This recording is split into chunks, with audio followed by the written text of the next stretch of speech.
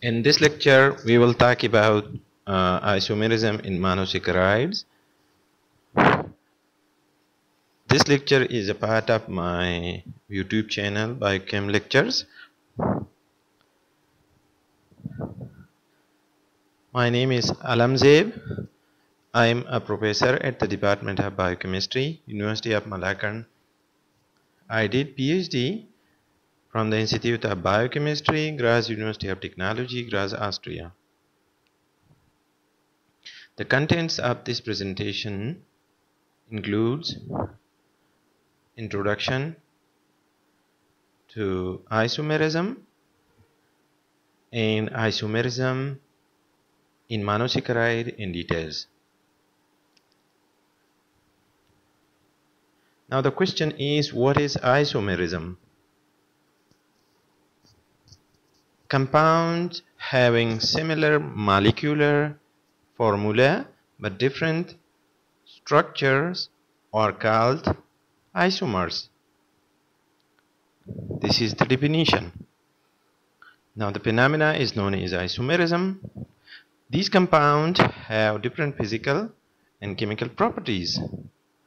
Isomerism is a phenomena in which more than one compound have the same chemical formula but different chemical structures.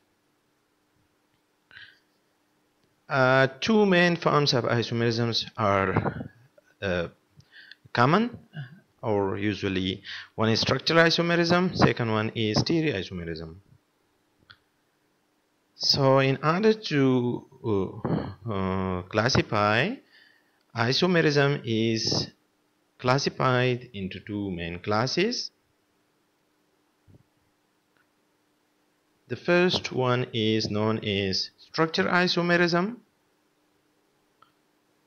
The second one is stereoisomers or stereoisomerism.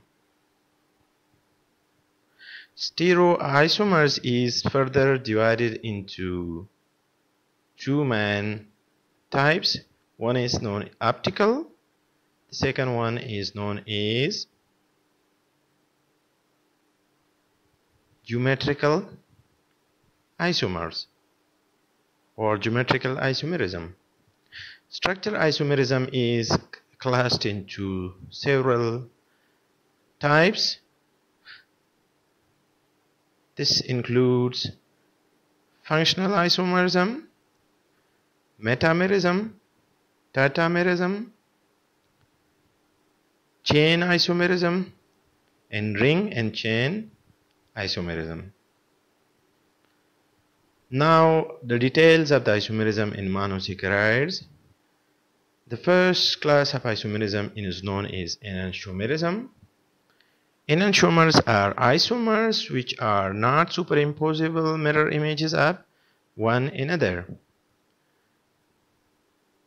Configuration change at the carbon number 5 in glucose. When we consider glucose is a standard one compound, D sugar have hydroxyl group on the right side, while L sugar have hydroxyl group on the left side.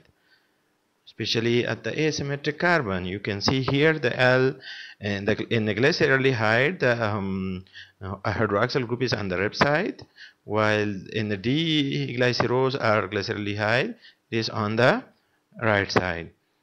Similar is the case of the glucose.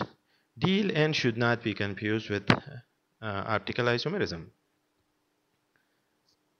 Next class is epimerism. Sugar that differ only in the stereochemistry of a single carbon.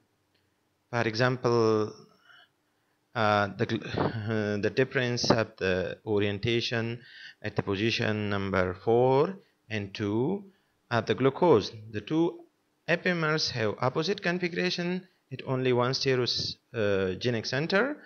All other stereogenic center in the molecules are the same. Epimerization is the process in which interconversion occur from one epimers to another. For example, glucose is converted to either mannose or to galactose. And this occur also in the presence of chemicals like base, where where hydrogen and CO2 may be removed to form enolate, and reprotonation occur. They change the stereochemistry of the carbon number 2. This is just the mechanism. Next is anemomerism. Isomers which are different on the anomeric carbon atoms or carbonyl carbon is known as anemomerism. In this case, we need to remember that a carbonyl carbon is important. Property, this anemomerism is the property of the ring structure. Alpha hydroxyl group is below the ring, while beta hydroxyl hydrogen hydroxyl group is above the ring. So above the ring is beta, below is alpha. This is the property of the ring structure. You can see here the alpha is below the ring in the chair structure, while you can see here the case of the beta, this is above the plane of the ring. Now, what are the stereoisomerism? In this type, we can say that it is a form of the isomerism in which molecules have the same molecular formula and sequence of bonded atoms and depend in the three-dimensional orientation of their atom in space. They may be either enantiomers or diastereoisomers.